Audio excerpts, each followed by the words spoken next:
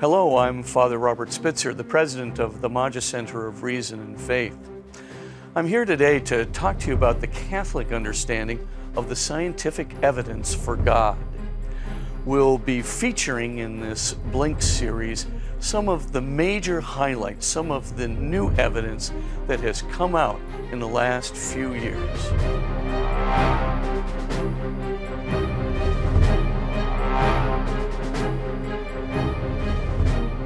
So where did we come from?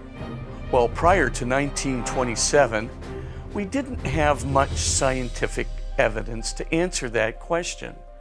But surprisingly, a Belgian Catholic priest named Father Georges Lemaitre changed the entire perspective on scientific cosmology by discovering the Big Bang theory, which in 1927 was a very radical act.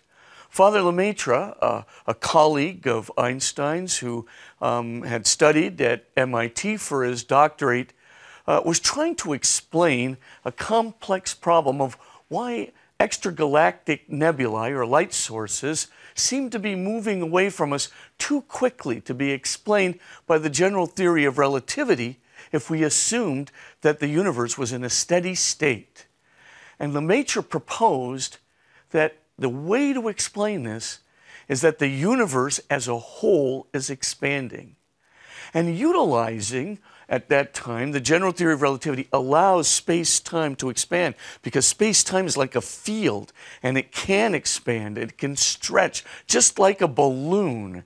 And what he proposed was that all the galaxies in the universe were like little dots on the surface of this stretchable space-time field, like this dots on the surface of a balloon, and that the balloon was blowing up.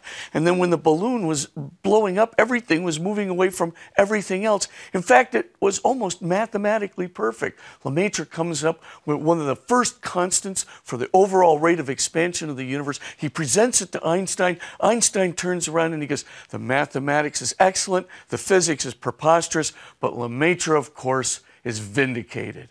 One piece of evidence after the next. Edwin Hubble, the great American astronomer, discovers the redshifting of the universe as a whole. And then, of course, Penzias and Wilson discover the background radiation left over from the Big Bang. And then we have the Cosmic Background Explorer satellite, the Wilkinson microwave anisotropy probe. And, of course, each of these things verified the Lemaitre theory so that today, where did we come from? It seems like this. 13.7 billion years ago, plus or minus 200 million years, there was a cataclysmic explosion, seemingly from something that was either a singularity or something that was perhaps 10 to the minus 33 centimeters. And this explosion gave rise to like a unified field. And it seems like the explosion, it occurred, and the prior state was nothing. It just appears and explodes, and then when this occurs, we have a unified field where the four forces of the universe suddenly emerge in a single unity. And when this happens, what we see is first the gravitational force peels off, giving rise to the space-time field, and then the strong nuclear force peels off, and then, of course, it leaves just the weak forces, and finally the electromagnetic and the weak forces separate, and then, of course, all of the other stages of universal development occur.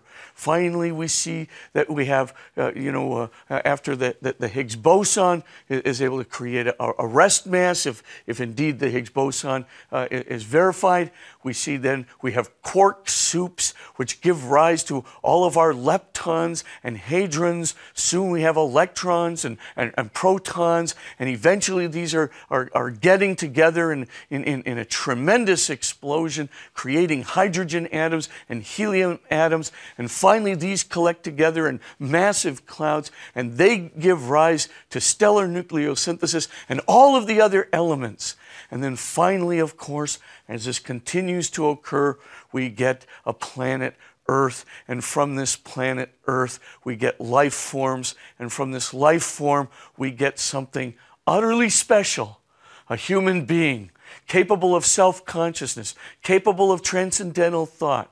Something that's very, very difficult to explain in sheerly biophysical and biological terms.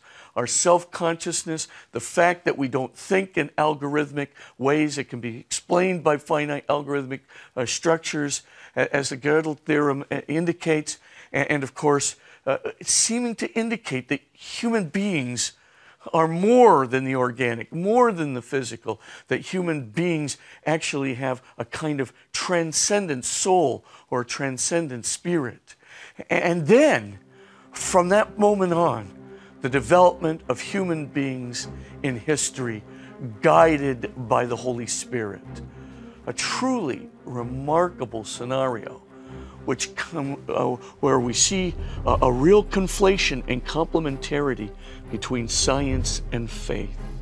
We'll be explaining more on this in other segments of our Blink series. You can learn a lot more through our new film documentary, Cosmic Origins, featuring 8 world-class physicists, available through Ignatius Press.